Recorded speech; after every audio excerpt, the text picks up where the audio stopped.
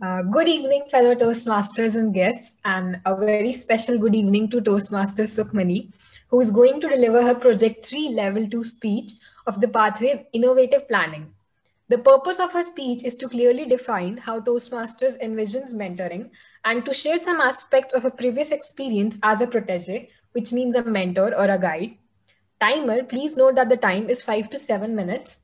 All the best, Toastmaster Sukhmani. Mentor and mentee, Toastmaster Sukhmani.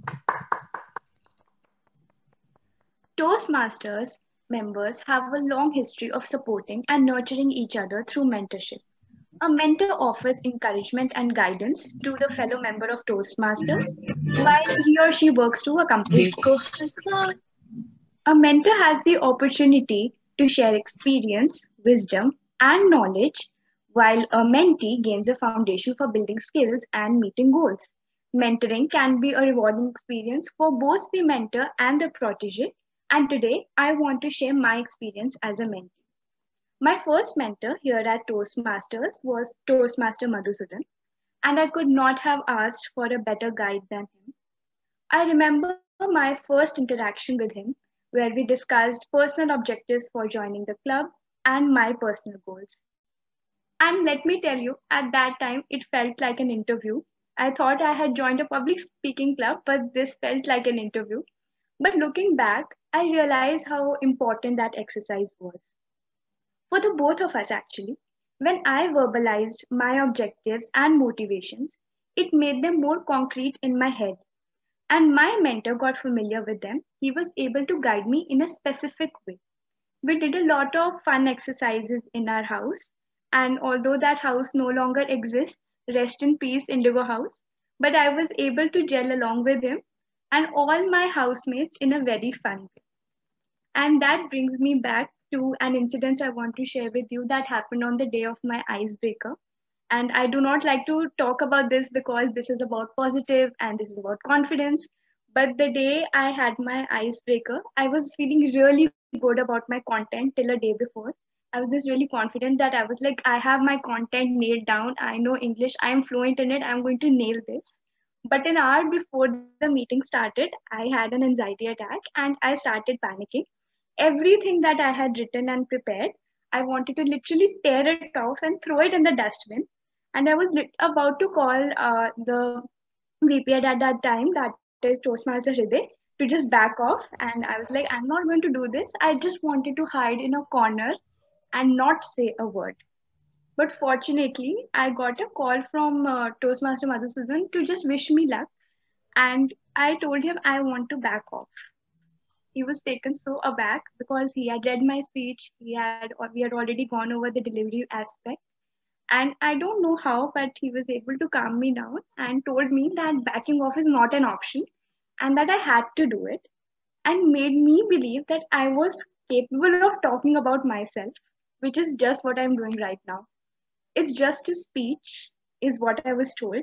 And he made me believe that this is a very small step and there were going to be much harder tasks in the future that I will have to do, and that my fear cannot come in the way of my growth.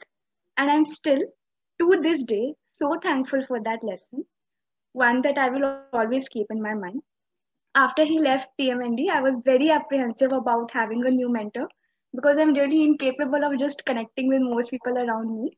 But my new mentor came in the form of Toastmaster Anmol Arora. And again, I'm really blessed to have someone who was so ready to invest himself in my personal growth. But I saw that Toastmaster Anmol had a very different approach to mentoring. When we first interacted, we did not discuss my goals. We did not discuss why I joined Toastmasters. What we actually bonded was being former fat kids and our love for memes. And that was something new. So now that I'm in Orange House, I have some old housemates with me and some new. And Toastmaster Anmol has always encouraged us to do our roles in the most innovative way possible. He is someone who I have always looked up to, not because of what he says, but because of how he carries himself in TMND. He has always given constructive criticism for the speeches that I've written, for the speeches I have given, be it in terms of content, delivery, anything. And he's always coming up with new ways to make our weekly house meetings as fun as possible, while never compromising on what learning we take from it. And each week I'm able to find new methods of approaching people, topics, situations, and learning these ways of thinking creates an opportunity for more self-awareness and insight into the way others do things. And I could not have asked for a better second mentor. So thank you, Toastmaster and Mole, for trying to do the best for us. With that, I would also like to extend a very special mention to Toastmaster Yash, who is our current VP Ed. I worked as his associate for 6 months and I was able to learn a lot about how a club functions behind the scenes. And he taught me so much and made me capable enough to step in his shoes. And he's always up for helping me and sharing responsibilities. So, in all, Toastmasters has given me the opportunity to connect with a lot of positive minded young individuals who are keen on taking initiatives. I would like to thank everyone sitting here who has helped me directly or indirectly, be it in my personal growth or my journey here at TMND. And I'm fortunate enough to come across people who I can look forward to in life, who I can look up to, and who will always be able to give me lessons that I can take forward in life. I do recognize the significance of mentorship, and I hope that I too someday dedicate myself to helping individuals like this.